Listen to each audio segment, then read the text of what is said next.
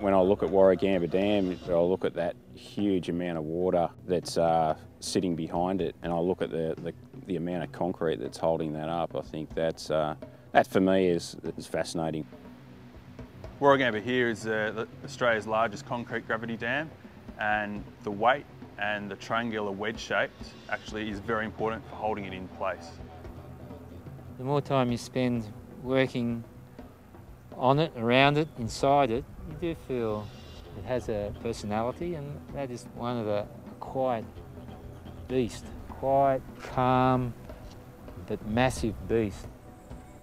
The depth is about 90 metres on the dam wall itself at full supply level. This adds a lot of pressure. We've got about the equivalent of 4 Sydney harbours that's built up behind the dam in the reservoir, basically trying to push the dam downstream. But there is a massive weight above us, both in concrete and the sheer weight of the water that the wall is holding up.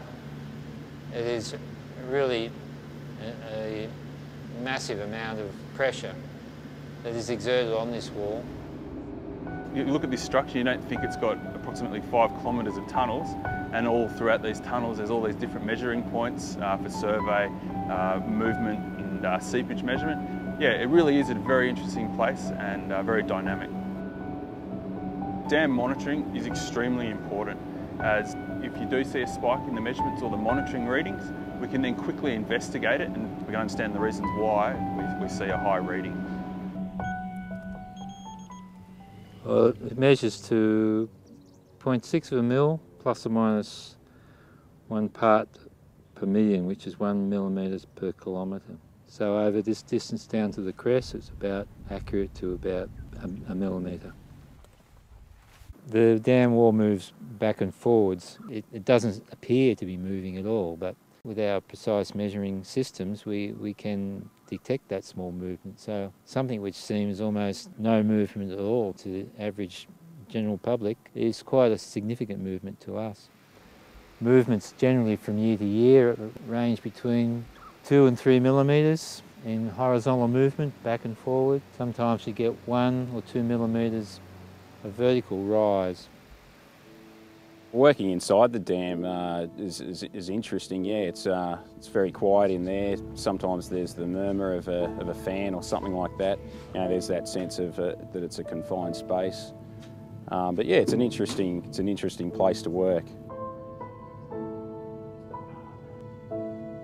The dam is built in blocks, so we have these markers, these stations on various blocks, but any small movement of the dam forward or back because of the changing water pressure will be indicated by the movement of the walls at a different level.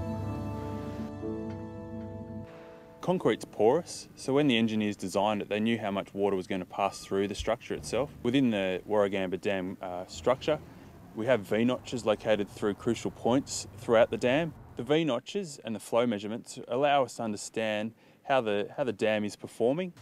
So this VG11 is a collection of water for this section or block of the dam, and this measures all the flows up to this point. I think it takes a certain mindset to be able to continue doing it, this job, each year when there's nothing substantially changing in your results. We're simply ensuring that nothing changes. But we get satisfaction out of measuring and finding that nothing has changed. Yeah, I do feel privileged to be here, to be looking after this huge, amazing structure. You can see here, I mean, its scale just takes my breath away every time I come here and I look up at it. It needs care, it needs continual maintenance, and in that way I do feel I am a caretaker, and I take pride and satisfaction out of carrying out my role properly.